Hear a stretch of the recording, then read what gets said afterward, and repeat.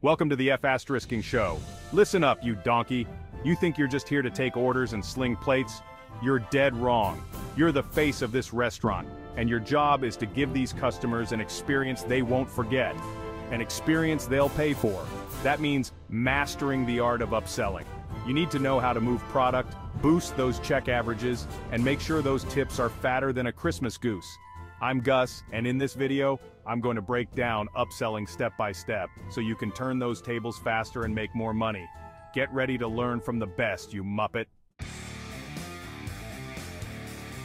Right, you want to impress me? You want to impress these customers? Then the first thing you need to do is get your head out of your arse and into that menu. I don't want to see you fumbling around like an idiot when a customer asks what's in the bloody fish stew. You need to know that menu inside and out. Every ingredient, every cooking method, every allergen, you got it? If a customer asks if we can make something gluten-free, you better not be giving them a blank stare. And don't even think about forgetting the specials. Those are your money makers, your golden tickets. Learn them, love them, and for God's sake, taste them. How can you recommend something you wouldn't even feed to your dog? Get in that kitchen, try everything, and I mean everything. You need to be able to describe each dish like it's the bloody holy grail of cuisine. This is basic training, people. Master your menu or you might as well kiss your tips goodbye.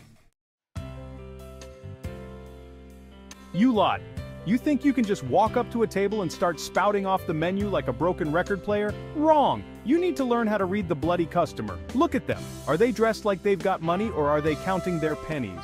Are they a couple on a date or a family with screaming kids? Each customer is different, and you need to tailor your approach accordingly. Listen to their conversations. What are they ordering? If they're going for the cheap cuts of meat, you know they're not going to spring for the lobster bisque. But if they're ordering cocktails and appetizers like it's going out of style, you better believe they're open to some serious upselling. Ask them questions. Don't be a bloody mute. Find out what they like, what they're in the mood for. Are they celebrating something special? Perfect. Time to push that expensive bottle of champagne. Remember, this is a dance, not a brawl. You need to be smooth, charming, and most importantly, observant. Now you've got the menu down, you're reading the customers like a book, it's time to start selling. But you're not just taking orders, are you? You're painting a bloody masterpiece with your words. None of this. Do you want fries with that? Nonsense. You're better than that. Talk about the food like it's a religious experience. Describe the juicy, tender steak, the crispy golden fries, the rich, decadent chocolate cake. Make them taste it in their minds before it even hits their lips. Use words like mouth-watering, irresistible, divine. Make them drool, make them crave it, make them need it.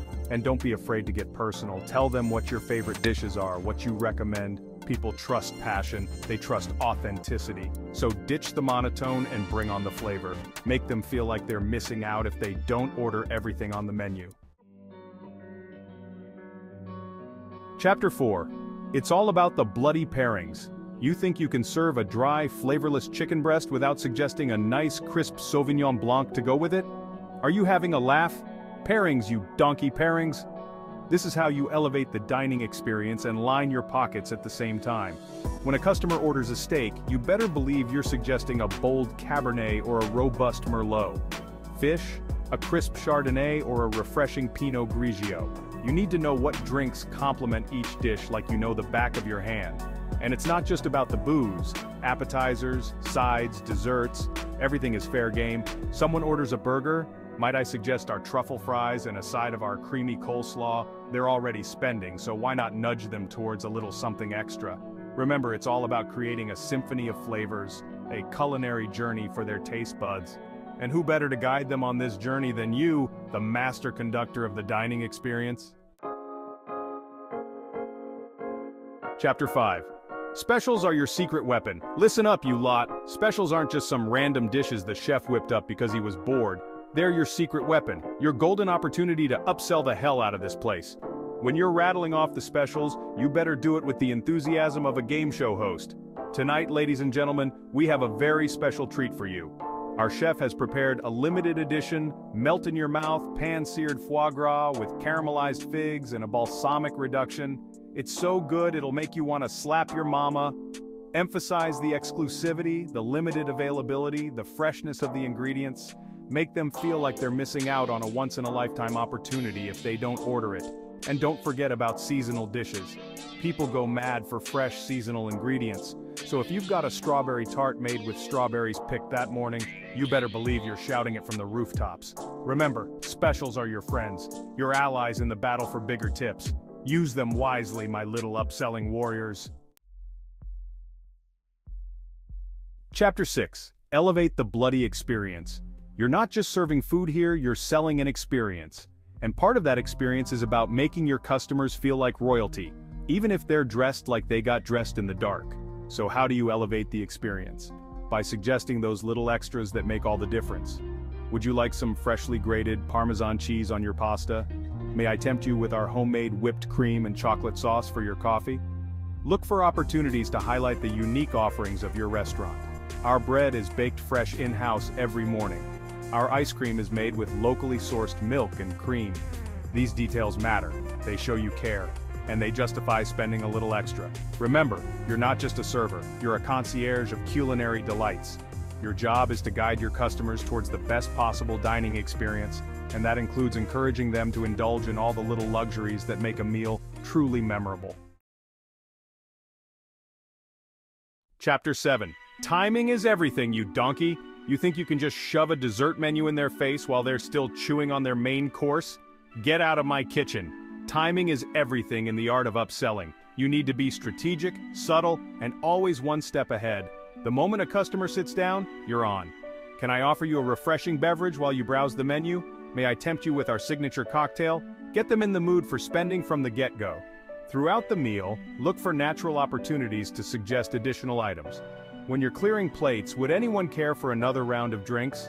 Can I interest you in our delicious appetizers? And for God's sake, don't forget about dessert. Just when they think they're done, hit them with the sweet stuff. We have a truly divine chocolate lava cake that will blow your mind. Our homemade apple pie is the perfect way to end a perfect meal. Remember, timing is key. Be observant, be attentive, and strike when the iron is hot. Chapter 8. Confidence is sexy, fear is not.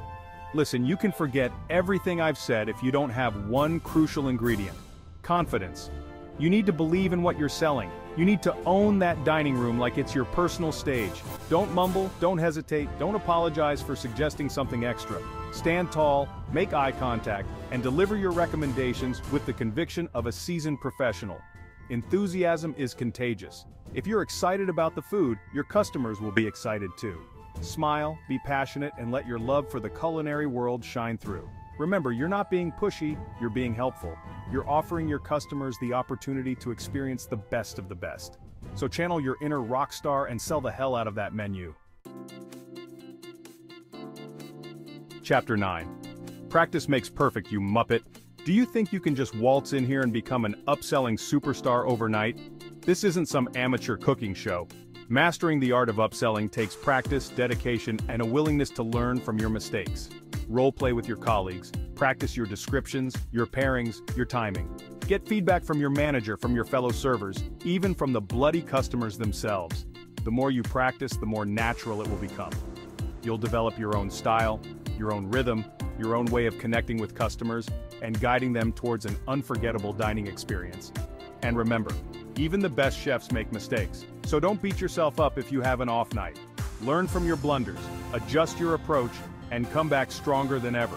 This is a marathon, not a sprint. So lace up your shoes, get out there, and start selling like your life depends on it. Outro, now go forth and upsell. So there you have it, you bunch of misfits. My masterclass in the art of upselling. Remember, it's not about ripping off the customer, it's about enhancing their experience while boosting those sales and tips. Know your menu, read your customers, paint a picture with your words, and time your suggestions like a pro. Most importantly, believe in yourself and your ability to sell the bloody hell out of that menu. Now get out there, make me proud, and show those customers what a real dining experience is all about. And don't forget to subscribe to my channel for more brutally honest tips on how to conquer the restaurant world.